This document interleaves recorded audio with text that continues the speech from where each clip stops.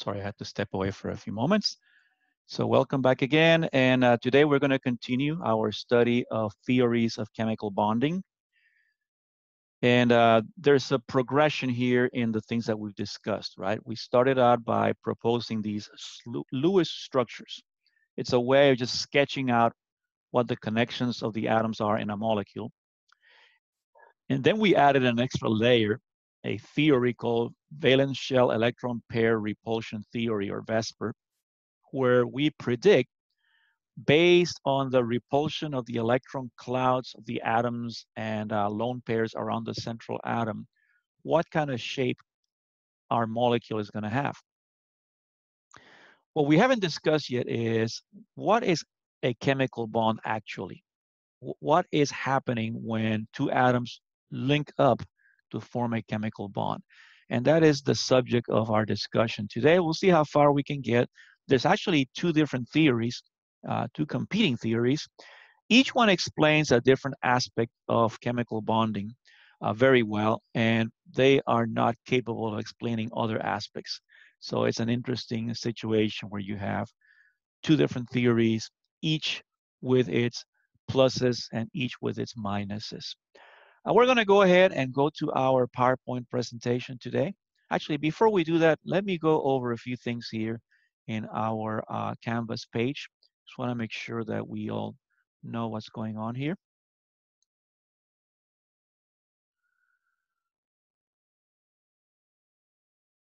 Okay, here we go. I'm trying to get this thing out of the way. There you go. A few things that you should be aware of. Let me see, I have my list here because there's several things. Number one, assignments. Hold on a second, please.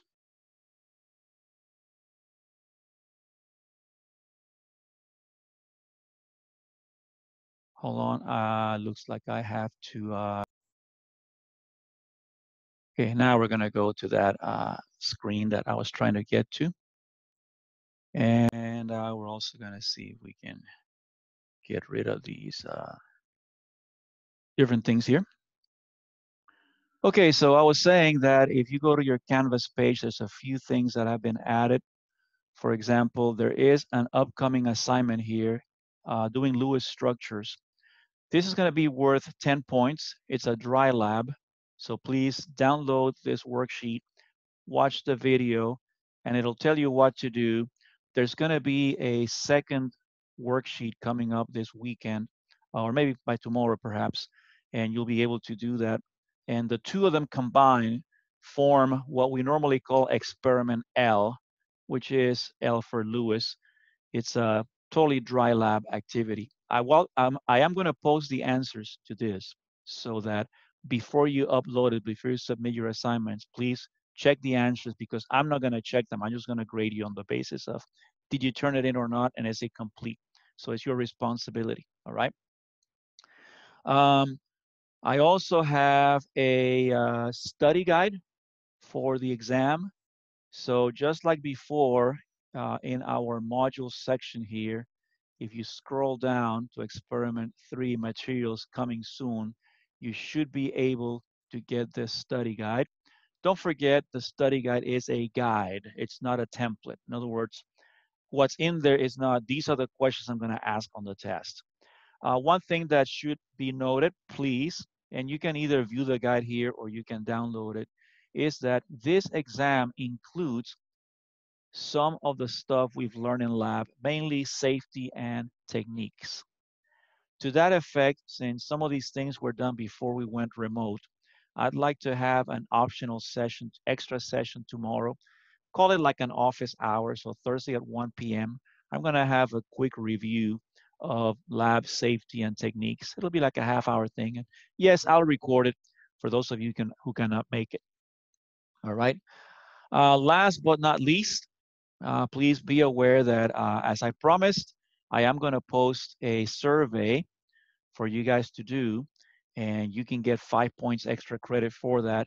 Unfortunately, I need to kind of like check it a couple more times, make sure that it is what it is. It's kind of like, I want it to be meaningful, but I don't want it to be too crowded, to have too many things that is hard later on to follow up with. But I've already conveyed to the company some feedback I got from you guys in terms of the instructions for one of the parts that were not clear, and also a typo that they had in one of the questions. So I've already conveyed that. So they're very nice, and of course, remember they're doing this for free. It's kind of like a little offering. They gave us a gift, so I don't want to be a little grouchy on them. But if this works, I would love to use this platform in the future. They have other activities in there that we could use. So I really value your feedback. All right. So please be on the lookout for that. When it's ready, I'll send an announcement to let you know that it's ready. All right. Okay. Let's check on our schedule here, because it's important that we kind of like get a feeling of what's going on. And as I was saying, you are going to have this week, let's see. Oops, this is not this week. We're already past that. I'm sorry. I thought it was going to open to our page. Okay, here we go. Okay, so today we are trying to wrap up the study of chemical bonding theories.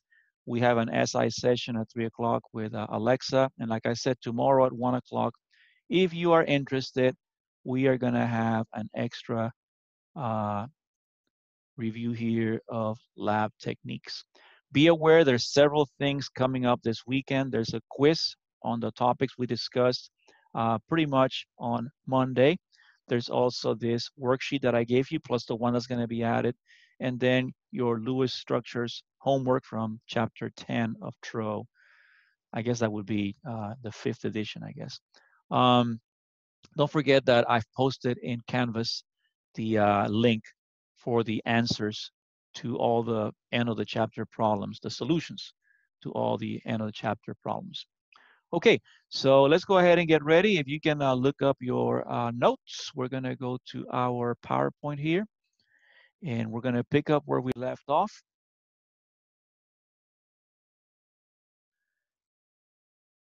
Lewis theory essentially shows chemical bonds as, single, double, or triple lines.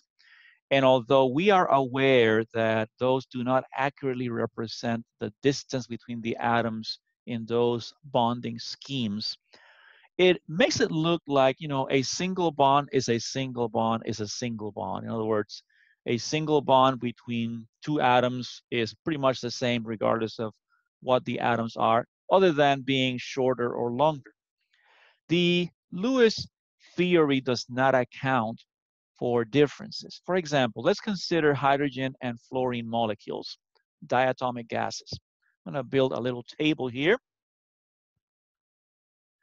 And we're going to propose, like Lewis said, that the bond consists of the sharing of 2 electrons between the 2 atoms, correct? So if we build a little table here, we can compare hydrogen and fluorine, and we immediately see a couple of things. We see that, first of all, the bond dissociation energy, or the bonding enthalpy, is not the same. In other words, these 2 chemical bonds do not have the same energy.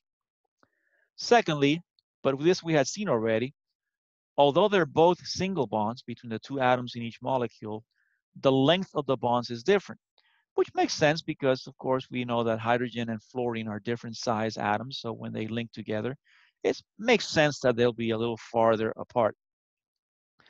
Today, we're going to discuss a theory which is called Valence Bond Theory, or VB. The theory proposes that bonds are formed by the sharing of electrons from overlapping atomic orbitals. So the idea is that the atoms involved in a chemical bond are going to put forth some orbital, or a few orbitals containing electrons, and those orbitals are going to overlap the atomic orbitals of the other atom, kind of like clouds of electron density, sort of like merging into each other. In this case, what we would propose is that for hydrogen, whose electron is in a 1s orbital, the overlap would be between 2 1s orbitals. In fluorine, where there's a lone electron in a 2p orbital on each atom, those 2p orbitals would overlap to form the valence covalent bond. And that is the principle of this theory.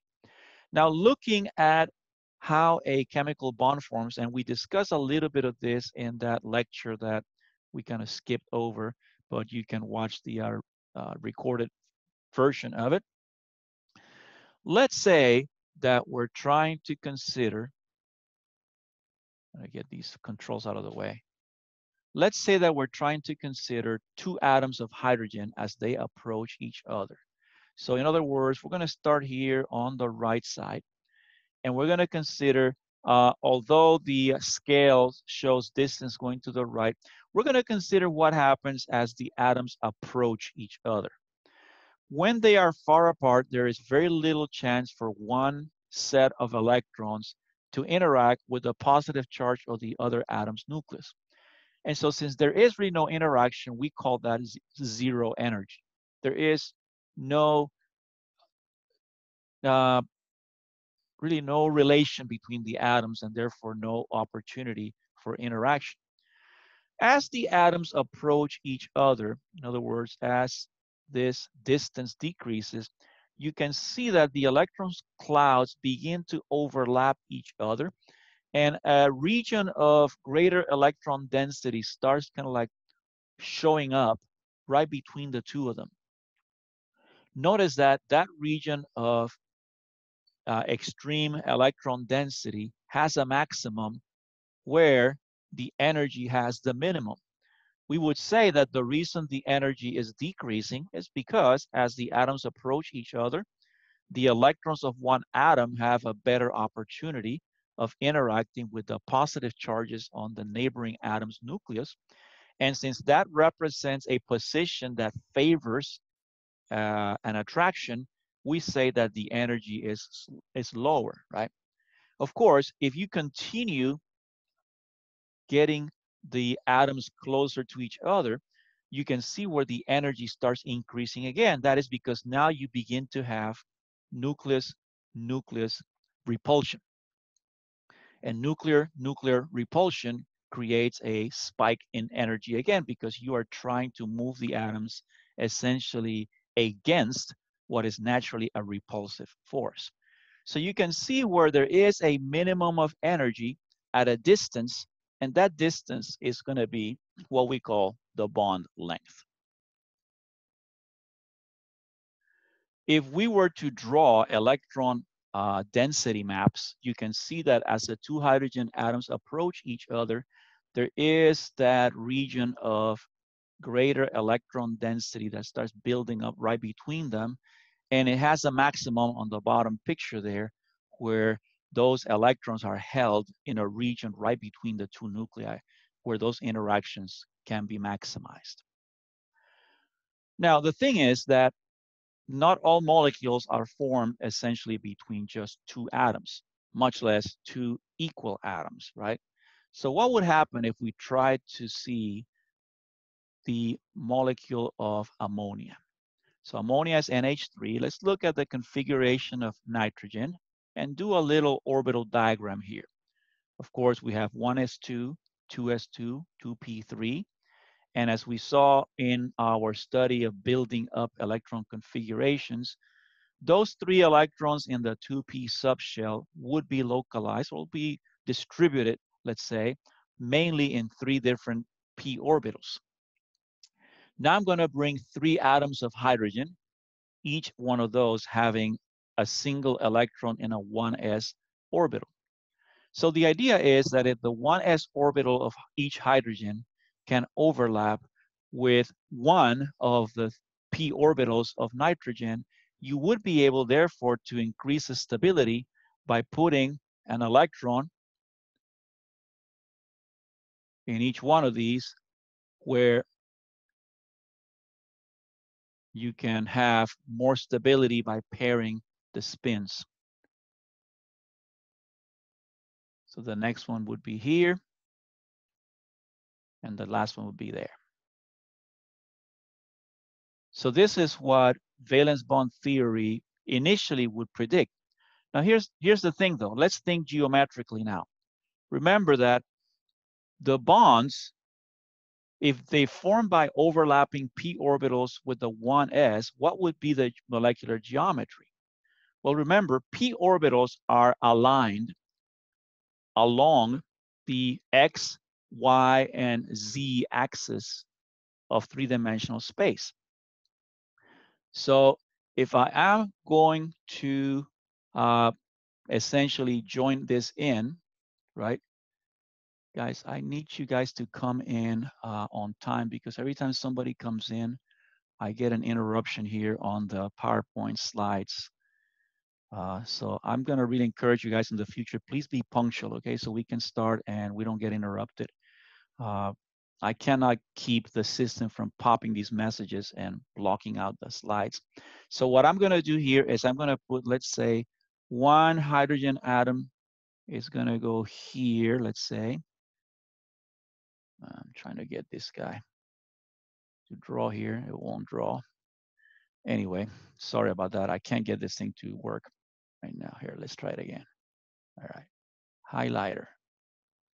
I got a hydrogen there, hydrogen here, hydrogen here.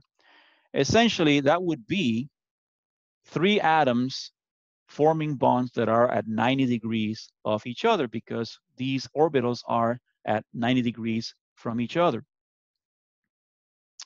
Well, the actual bond angle, as we saw last time, is 107.3, because the ammonia molecule is not 90 degrees. It's actually built on a tetrahedral arrangement of electron groups, and it gives a trigonal pyramid shape. So how does valence bond theory account for this? Well, here's the proposal. The proposal is that when an atom forms chemical bonds, sometimes what it will do is it'll mix 2 or more of the atomic orbitals to form a new set of hybrid orbitals. This is called hybridization. So what it does is it'll mix at least 2 non-equivalent atomic orbitals. Let's say, for example, 1s and 1p orbital. These hybrid orbitals that are formed, and essentially when we say mix, what that means is essentially recalculating the wave functions to yield new orbitals, not the original s and p's, but hybrid orbitals with different shapes from the original atomic orbitals.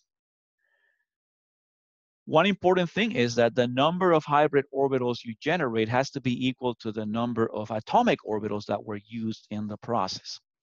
So now, when an atom is going to form a chemical bond, it has some other options.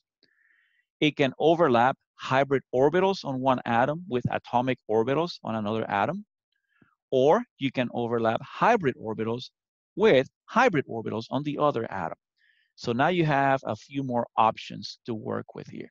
Okay, now what we're going to do now is we're going to watch a video. We're going to hope that I can make it work here. All right, and it's over here. And before we start, I want to make sure I get these screens out of the way, and hopefully we'll get a good video this time. If not, we'll just re-record it or post it. Here we go. Chemists use valence bond theory, and especially the concept of orbital hybridization, to answer a fundamental question. How do the shapes of the molecules we observe arise from the orbitals of the isolated ground state atoms that bond? The hybridization concept proposes that in the molecule, the orbitals of the central atom have mixed mathematically and become hybrid atomic orbitals, new wave functions with different electron densities and spatial orientations. Let's begin with the simplest case and see how the theory accounts for a molecule with a linear shape. A key point to note is that the number of atomic orbitals that mix always equals the number of hybrid orbitals that form. Here, 2 different atomic orbitals, one 2s and one 2p, mix mathematically to become 2 identical sp hybrid orbitals, each with one larger and one smaller lobe. The 2 orbitals face in opposite directions in the atom. For clarity, we'll show hybrid orbitals in this simplified form. First, we'll use box diagrams to depict hybridization and consider the central beryllium atom in the linear molecule BeCl2. The isolated Be atom has filled 2s orbital and 3 empty 2p orbitals. In the process of hybridization, the 2s and one of the 2p's mix and form 2 sp hybrid orbitals. The 2 electrons from the 2s become distributed into the sp orbitals, 1 electron each with parallel spin. The 2 other 2p orbitals remain empty and unhybridized. Here is the same process in a box diagram that shows orbital shapes.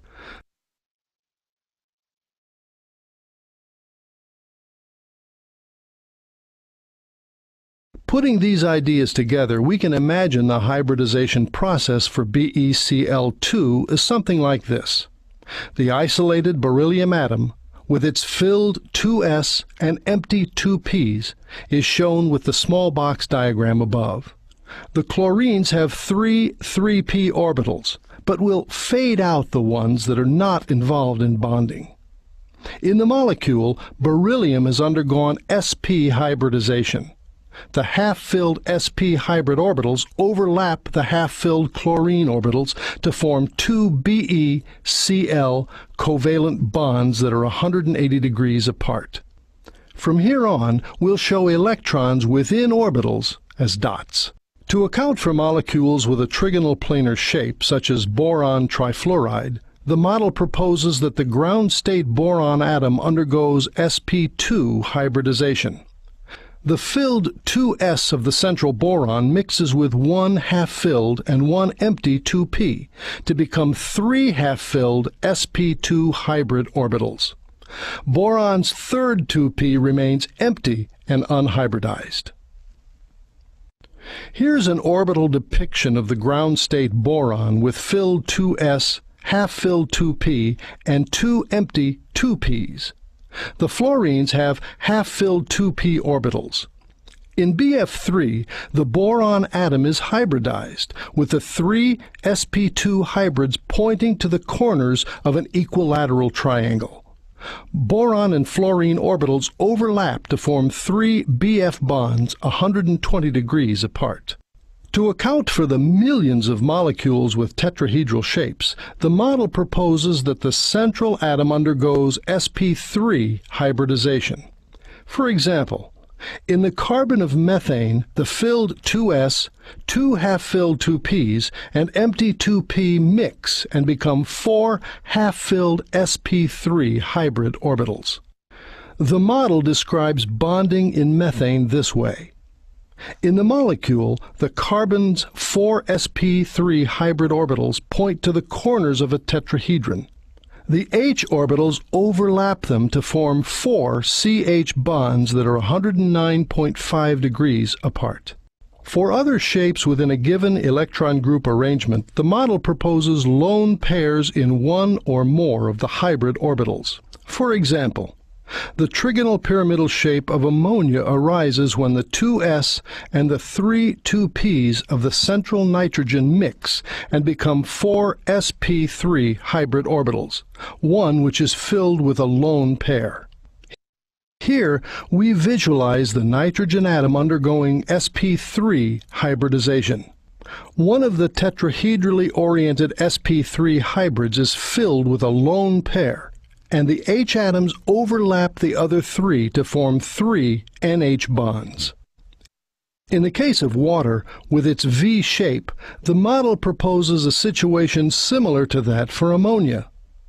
The 2s orbital of the central O atom mixes with its 3 2p's and becomes 4 sp3 hybrids, but now 2 of the hybrid orbitals are filled with lone pairs. In the water molecule, the oxygen has undergone sp3 hybridization.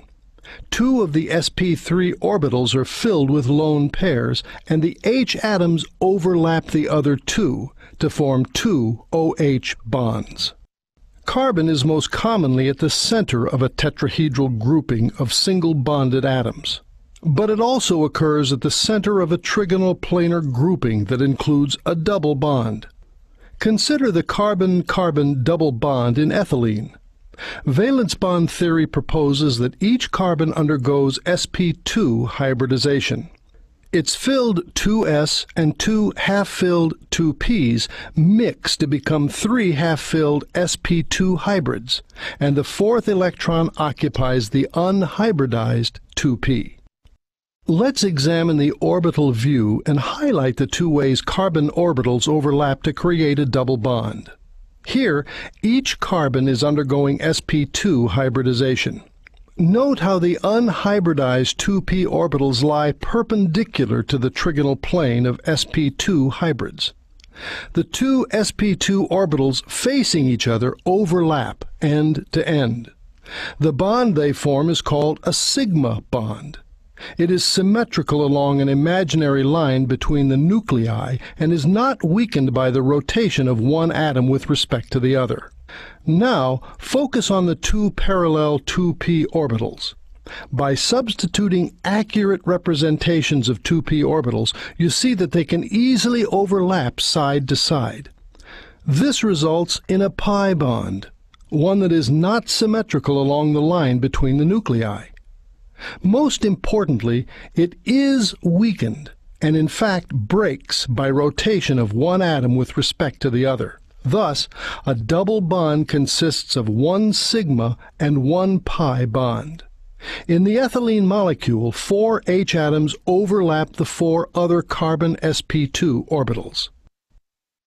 Recall that in molecules with more than 4 atoms around the central atom, such as phosphorus pentachloride, the central atom utilizes d orbitals to expand its valence level. Hybridization accounts for the shapes of these molecules as well. In the ground state, phosphorus has a filled 3s orbital, 3 half-filled 3p's, and 5 empty 3d's. In PCl5, the 3s, all the 3p's, and one of the 5 3d orbitals mix to form 5 half-filled sp3d hybrid orbitals. The other 4 3d orbitals remain empty and unhybridized. Here is the ground state phosphorus atom with the 4 3d orbitals that remain unhybridized omitted for easier viewing. We'll move back to see the hybridized p atom in PCl5.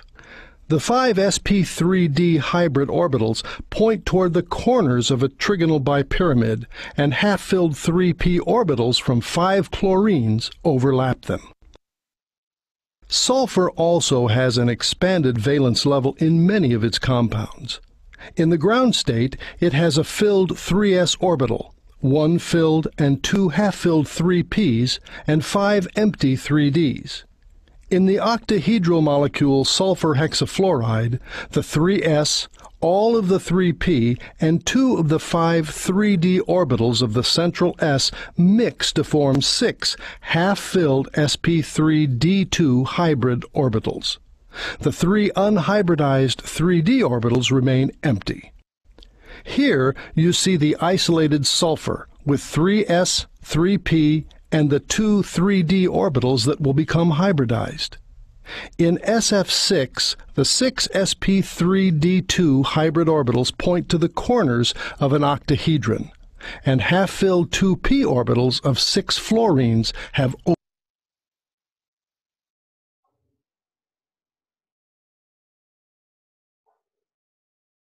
Oh, I was enjoying that so much. I guess we got cut off a little bit. The video is excellent in displaying how you arrive at these different shapes of these hybrid orbitals and how they account perfectly for the shapes that we predicted in VSEPR theory. I don't want you to feel that you have to know all the little details of that process. Okay, so I'm going to come back to our PowerPoint here, and we're going to go back and discuss what are the really important things here, all right? Because I don't want you guys thinking you had to memorize all that stuff that you just saw there. Okay. Let's look at the formation, for example, of these so-called sp3 hybrid orbitals. Remember, the hybrid orbitals are going to have different shapes and different orientations than the original atomic orbitals.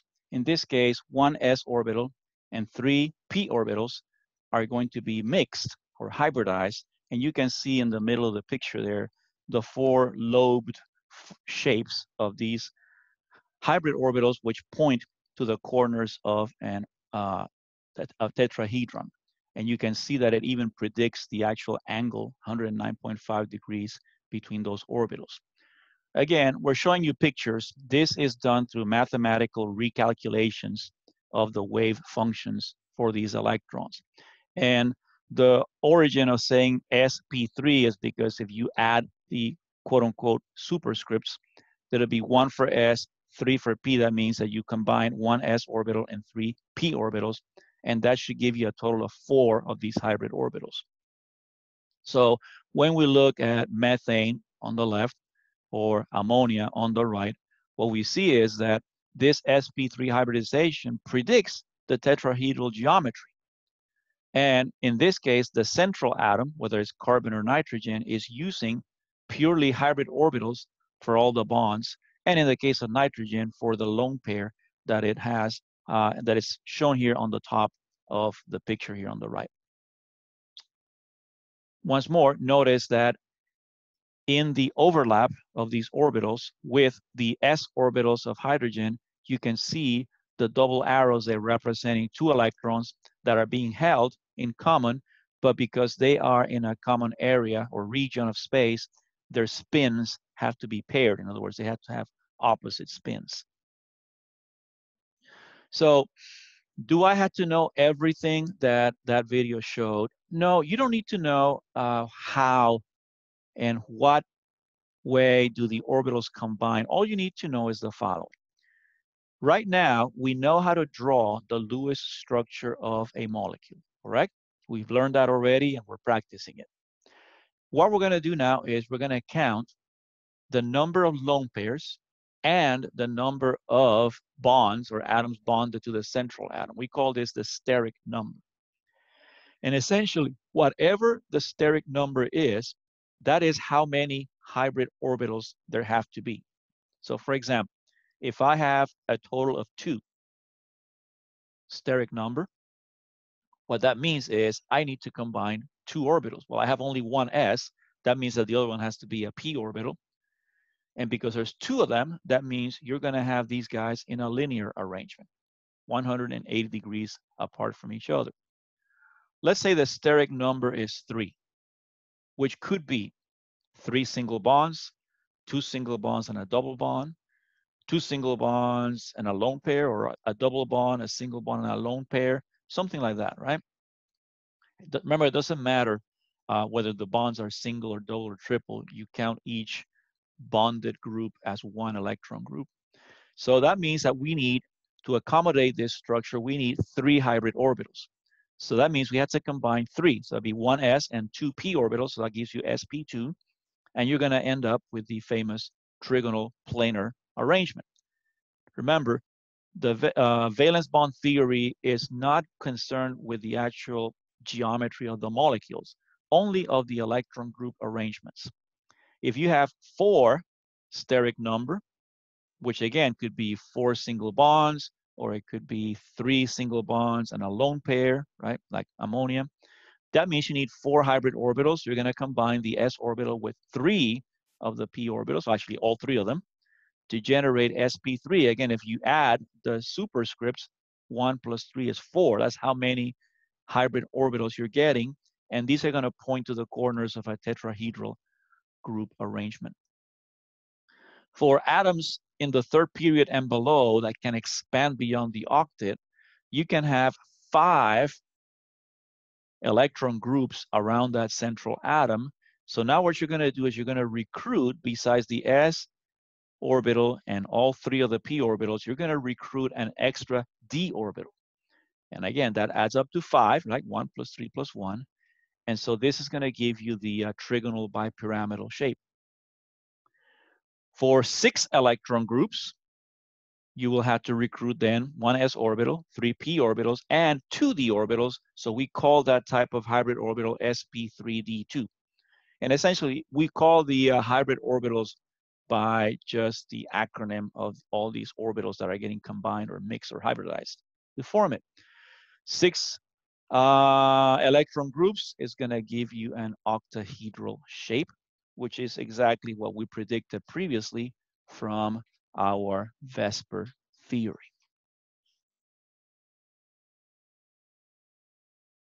Okay.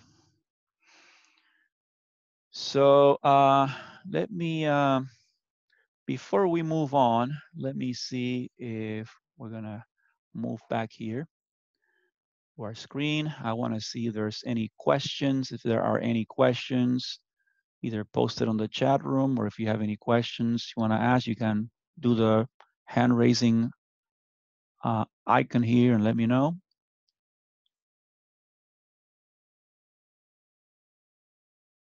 Okay, so what we're going to do is let's take a 10-minute break. Right now it's about 1:45, so we'll reconvene in 10 minutes.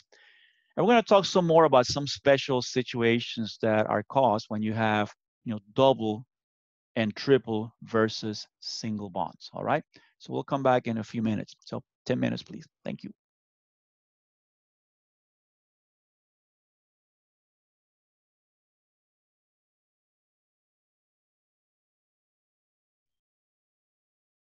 All right, welcome back. Hope you had a nice little break there. We're going to continue. Today's session will be a little shorter. I'm going to go ahead and put the remainder of the chapter topics on a separate lecture. The reason is it really requires a focused attention, and I don't think that I don't want to be rushed in trying to do it today. So we're going to look at a little more about bonding here. So let's go back to our PowerPoint. Where are we? Here we are.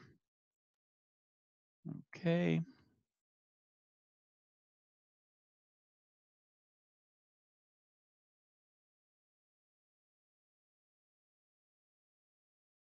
So let's consider, for example, a carbon atom, which, as we've talked about, is a very versatile element in terms of bonding. On the top, we see the ground state of carbon, 2s2, 2p2. That's the valence shell, essentially, with the 2 electrons in the 2p subshell sitting in separate orbitals. One way of looking at the way that these hybrid orbitals are formed is by pretending that I'm going to take one of the 2s electrons and promote it, meaning put it in a higher subshell in terms of energy, which would be 2p. And now that I have those 4 electrons, I'm going to hybridize a selection of those orbitals. I'm sorry, not hybrid yet, half-filled orbitals. I'm going to make a selection to make the hybrid orbitals. I apologize for that. So I'm going to choose, for this particular case, 3 of those orbitals to make 3 sp2 hybrid orbitals. But that leaves 1 electron by itself in an unhybridized 2p. We're going to choose the Z orientation, which in 3-dimensional space represents, I don't know, what we would think of as the vertical dimension.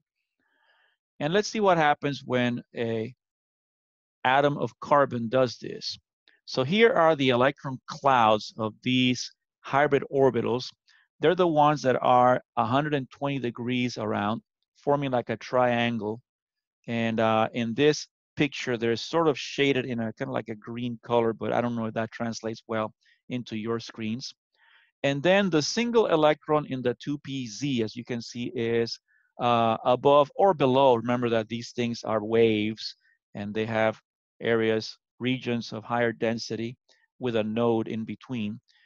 So this unhybridized 2pz orbital is perpendicular to the plane of the triangle formed by the 3 hybrid orbitals.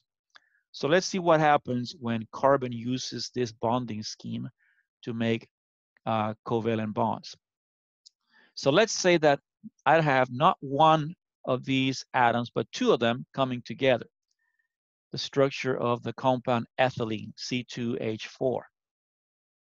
As you saw in the video, when these come together, each carbon is hybridized to generate 3 of those sp2 orbitals.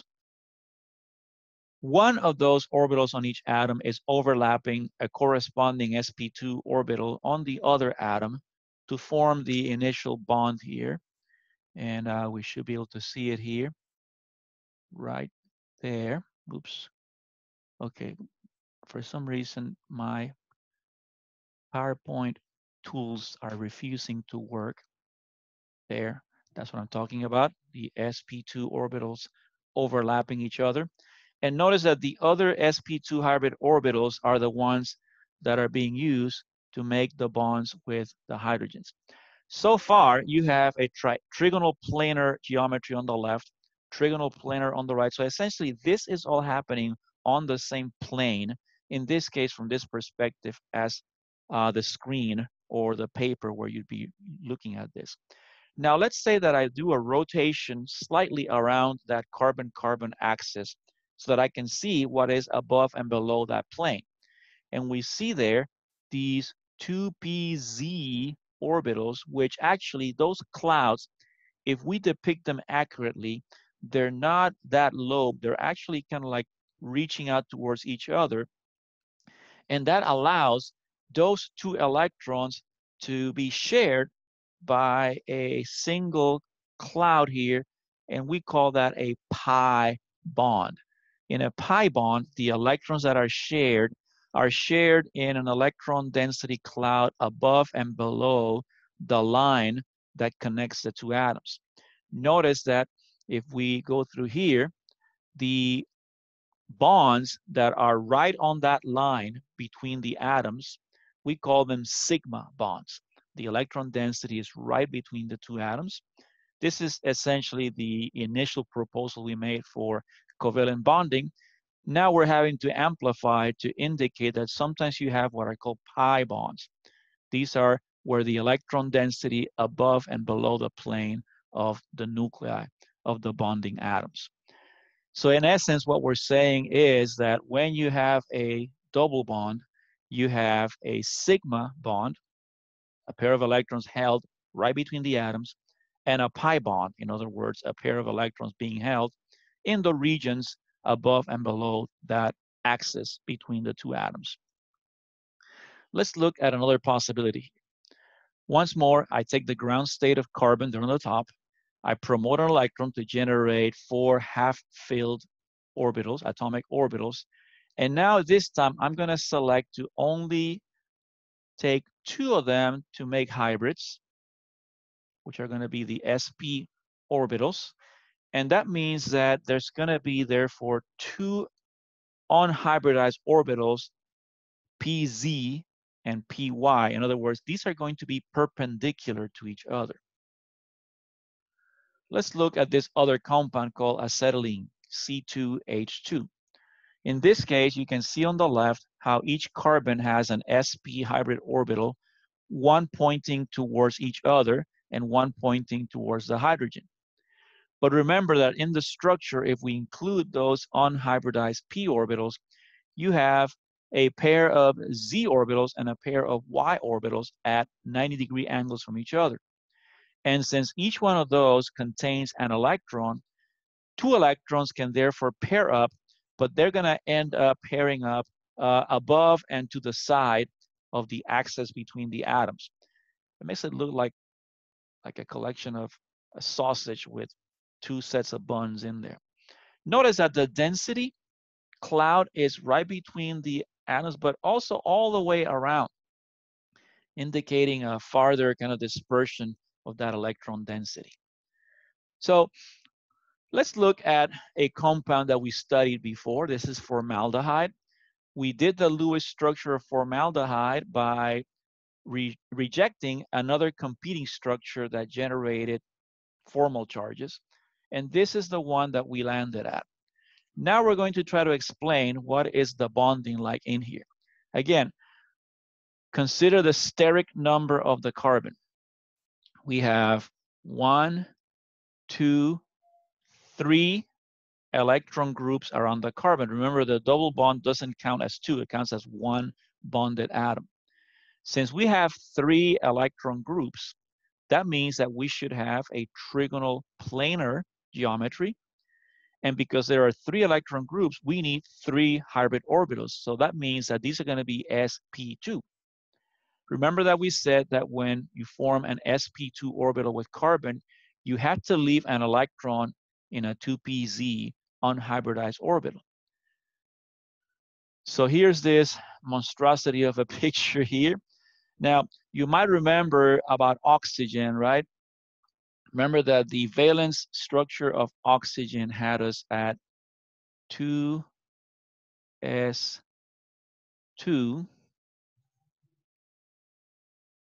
2p4, which means that oxygen had in its 3p orbitals, it had one that was full and then two that were incomplete.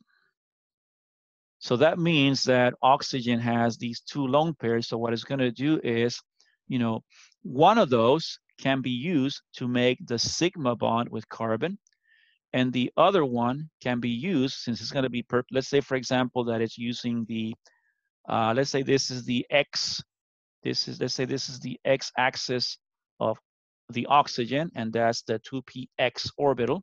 And so that electron is going to form a sigma bond with the one of the sp2 hybrid orbitals of carbon. The other electron, right, the one that would be in the other, let's say this is the 2pz orbital, that's the one that is above, that one can overlap above the axis between the carbon and oxygen with the unhybridized electron in a p orbital in carbon to form a pi bond. Notice that carbon still has two other sp2 hybrid orbitals that are going to form sigma bonds with the hydrogens. So the key thing here is that in the Lewis structure, we see that double bond between carbon and oxygen. Valence bond theory is proposing that that double bond actually consists of a sigma bond, which is an overlap of orbitals right between the two atoms, and one pi bond, which is the overlap of electrons in orbitals above and below the plane that is formed by that triangular shape. Cool, huh? I know it's a little challenging because some of us are not as good at translating pictures on a page with three-dimensional shapes. And I apologize that this looks a little disjointed here. Let me see if I can fix it a little bit here so it'll look a little better. So let me complete this S over there. And this was 2P, and this was a 2 here. All right. Should probably just erase all that. There we go. That's probably a little better.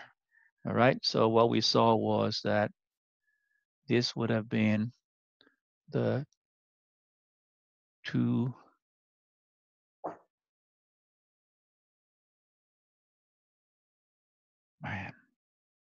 P. Wow, that's even worse than before. I apologize for that. My stylus is not very good. I gotta get me a good stylus. Maybe in the break between spring and summer, I'll do that once I get my stimulus check. Okay, but you get the idea, right? So essentially what we're saying is that in the formation of compounds that have multiple bonds, we see that a single bond would represent electrons shared right between the two atoms, and that would be one sigma bond. A double bond would require us to have electrons that are shared above and below the axis between the atoms, which means you now have one sigma bond and one pi bond. And a triple bond would require us to have one sigma bond and two pi bonds. So I'm going to put a structure here for you guys. This is the molecule acetic acid, which is the thing responsible for the acidity of vinegar.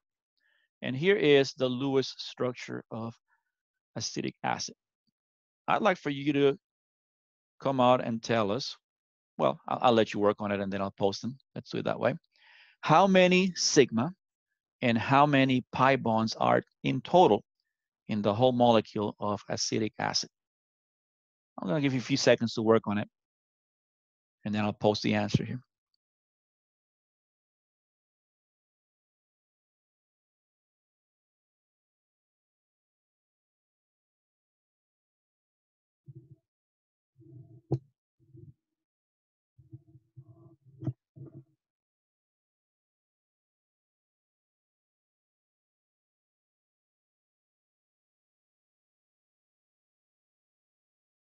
Okay, so let's see. First of all, let's consider all of those single bonds that we have in here. So that's 6 of them, and each single bond is a sigma bond. But we also have a double bond here between this carbon and that oxygen. And each double bond also has 1 sigma bond as part of it. So that means that we're going to have a total of 7 sigma bonds. Okay, everybody got that right, correct? Okay, let's look at pi bonds. Well, you're only going to have pi bonds where there are double or triple bonds. And in this case, as we saw, we had that double bond there. So that should include 1 pi bond. So the answer to the question, how many sigma and how many pi bonds are in acetic acid? There are 7 sigma bonds and 1 pi bond. Remember, guys, this is theory, okay? All of this is theory. Yes, it is somewhat proven by certain kinds of data that you obtain. But remember that it is theory, okay? Molecules don't form by atoms getting together. Hey, dude, why don't you and I form a sigma and a pi bond? Let's go pi, man. No, it doesn't work that way, okay? Nature doesn't think that it's making these things. We have categorized these things because our brains request that we organize the information around us so we can see patterns and we can predict behaviors, right? That was one of the topics we discussed in our first lecture ever. One more thing that happens when you have double bonds is that you restrict the rotation. So here are 2 compounds, both of which are called, well, actually, this is 1,2-dichloroethane, and the other one's called dichloroethene. So you can see where there's only 1 letter difference in there. The difference is that 1,2-dichloroethane has a single bond. You can look at the Lewis structure there on the top left. Whereas 1,2-dichloroethene actually has a double bond in there. And the point they're making here is that that is going to restrict the rotation around that single bond. What I'd like to do is I'd like for us to go to this video, and I'm going to see if I can find it here. Okay. I'm going to pick it up kind of like after it has started. All I'm going to say is please stay awake.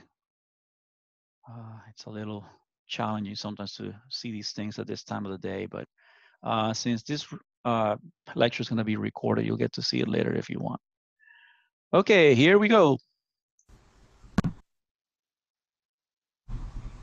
Before we start talking about alkenes and their geometric isomers, I think a good starting point is a simple alkane. This is 1,2-dichloroethane. It's got single bonds between the 2 carbon atoms.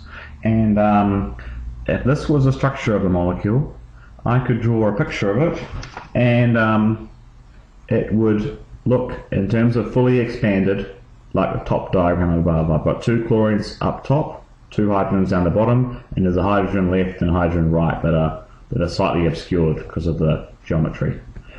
The top diagram is a expanded structural formula. It shows exactly all the bonds in the structure, whereas the bottom one is a condensed structural formula. It still shows us the sequence of all the atoms in the molecule, but it's much, much faster to write. But the thing about this model is that this molecule could be viewed from many different angles, and if I were to view it from, let's say, this angle, I would actually draw the 2 chlorines being left and right, and the hydrogens up and down on each side. It's still the same molecule, just viewed from a slightly different angle, and to show that on paper, I could have drawn those 2 chlorines in 2 different arrangements. It could also sit possibly with the 2 chlorines both looking downwards, in which case I would draw a structural formula like that. Every single one of these are all equivalent because it's still the same thing, just viewed from different angles. But there's one more trick that this molecule can do, and that is that whenever there's a single bond present, the atoms on each end of it can rotate about the axis of that bond. That means that this one here can spin on this axis of the double bond, and this one here can also do the same. Okay, so both of these atoms have this free movement available. They can spin around as they wish. And that means that I don't necessarily have to have the two chlorines sticking up side by side. They could be in any other possible position relative to each other. So it means that this molecule could also be drawn like this, in which case there is a chlorine above and below on each side, and the hydrogens are taking up the other remaining spots. It's still the exact same molecule, because all I've done to change it from what it was originally to what it is now is just rotated the molecule internally within its own structure. The same thing would apply for any simple single bonded carbon chain.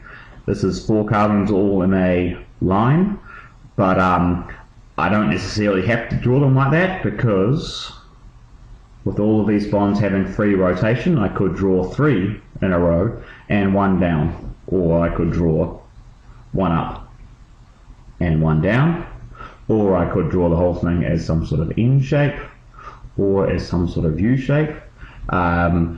Exactly which one I draw is really irrelevant, because it's all the same molecule, just twisted internally. Of course, for clarity, structural formula will generally have all atoms drawn in a row, or if you draw the skeletal formulas, generally it will be drawn as a bit of a zigzag.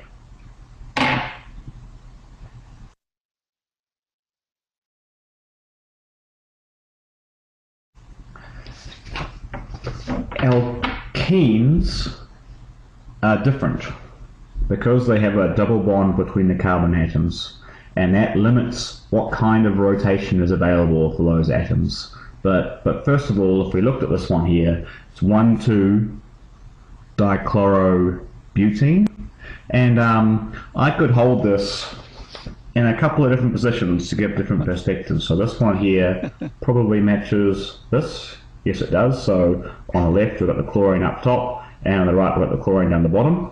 Okay, but the exact same molecule flipped over, we could now draw it as having a chlorine on one side down on the left, and on the right hand side it's now up. It's still the exact same molecule, just one perspective versus another one. However, what this molecule can't do is rotate on the axis of this double bond. That means the 2 carbons on the end of that double bond cannot spin independently of the other one. The double bond does not allow it. There is no ability to twist it around. That means that I can't get this structure twisted around and get both my chlorine atoms facing either both up or both down. So at no stage can I turn this structure into this one. They both still have the same structural formula, because in terms of the sequence of atoms in the molecule, it has got a hydrogen and a chlorine on the left and a hydrogen and a chlorine on the right. There's a double bond between them, so in terms of the sequence of atoms and bonds, it's identical. However, the arrangement of space of these atoms is different.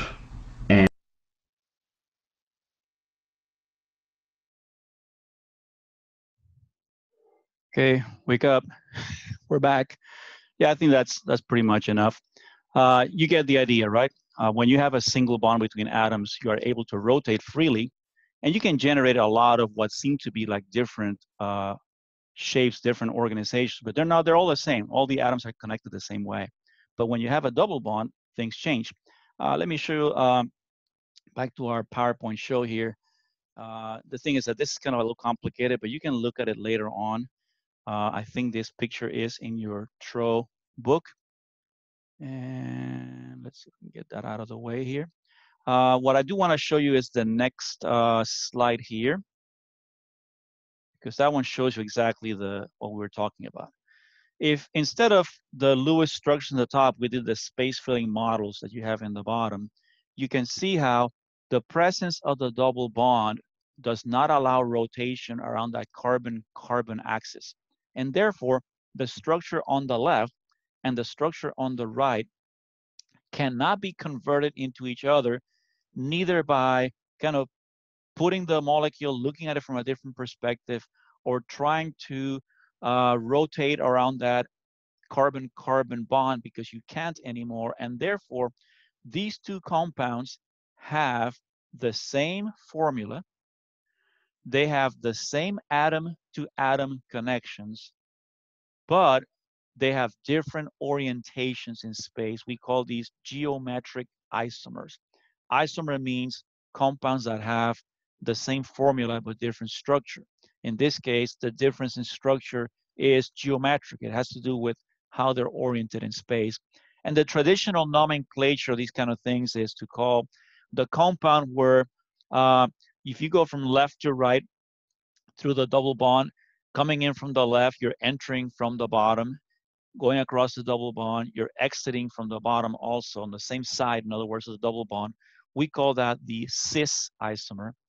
And the one on the right, where you enter the double bond, left to right, and then you exit on the opposite side, we call that the trans isomer.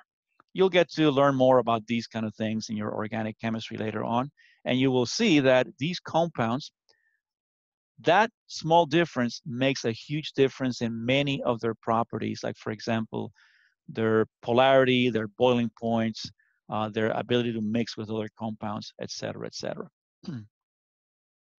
Okay, let me finish up by pointing out that, again, we are talking about something that is a theory. It is a model. And of course, it's going to have some limitations. The first one is, we already talked about this, just like Lewis theory, Valence bond theory cannot explain molecules like nitrogen monoxide, because it cannot explain how you would have a stable molecule when you have electrons that are not paired. Valence bond theory, as well as Lewis theory, kind of require that electrons be paired up. The other thing is perhaps a little more interesting, and it is that valence bond theory does not address the magnetic properties of substances. Let's consider the oxygen molecule. The oxygen molecule, if you count the number of electrons, you can see that it's an even number. In other words, there are no unpaired electrons. Every single electron is paired. And by pairing, we mean that for every electron of a spin up, there's a corresponding electron of a spin down. That's what it means to be paired up. It means that you have all of the spins are canceled out. That means that this molecule should have no net magnetic field generated. It should be diamagnetic. Now, here's what's interesting. If you run liquefied oxygen through a magnet, look what happens in the middle there. It sticks. In other words, oxygen molecules do have a magnetic field. They are paramagnetic. But according to the Lewis structure and according to valence bond theory, all of the electrons should be paired up, and therefore there should be no net magnetic field. So this is where the valence bond theory falls short. You can actually test for this by running this experiment. I think I mentioned this earlier. This is just a sketch, okay? The machine doesn't look like this, but it's kind of a sketch. You're basically going to suspend a tube with your sample from a balance, and you're going to bring it close to an electromagnet. If the substance is paramagnetic, in other words, if it has unpaired electron spins and therefore has a net magnetic field, it is going to be drawn into the electromagnet.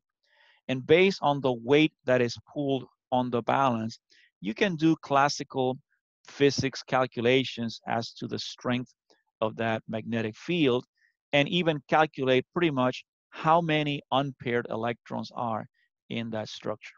So this is the experiment that we do. So because valence bond theory is great at explaining the shapes of molecules and fits the VSEPR theory, but it cannot explain the magnetic properties of substances, it is time for a new theory, and this is called the molecular orbital theory. However, we're going to leave it here. I am going to cover that in a separate lecture that I'll record, and you guys will get to watch. I'll put the announcement out there so you guys can get to see it. Okay? So hopefully that'll be enough for you guys to, number one, take your other quiz this week, and also do both of the worksheets that are going to be on Canvas. One of them is already out there. It's just about Lewis structures. The second worksheet is about Lewis structures, but it also includes all of this stuff about geometric shapes and VSEPR and uh, atomic orbital hybridization. All right. So we're going to leave it here unless anybody has any questions. I'm going to give you some chance here to kind of like process a little bit, or as a friend of mine from the South used to say, percolate this. All right, guys. Well, that's going to be it. We will reconvene. If you want, we have a special session tomorrow at 1 o'clock. I'm just going to go over some of the lab stuff. So you want to join in, you can do that. I will record the session, so you don't have to be there, physically if you don't want to. But if you want to ask questions, feel free to join and come in with your questions, okay? This is going to be essentially a review of lab safety and techniques stuff that you need for the exam. Don't forget, the study guide for the exam is available on Canvas. Don't forget, you have a couple of worksheets, a quiz, and some homework to deal with this weekend, and plus studying for the test next week. Please don't wait till the last minute. It'll be very similar to the last one, and also have the same type of security measures and all that stuff. But hey, I'm only a messenger, okay? Thank you so much for joining us, and have a great rest of the day, great rest of the week. If I don't see you tomorrow, I will see you next week, all right? Thank you.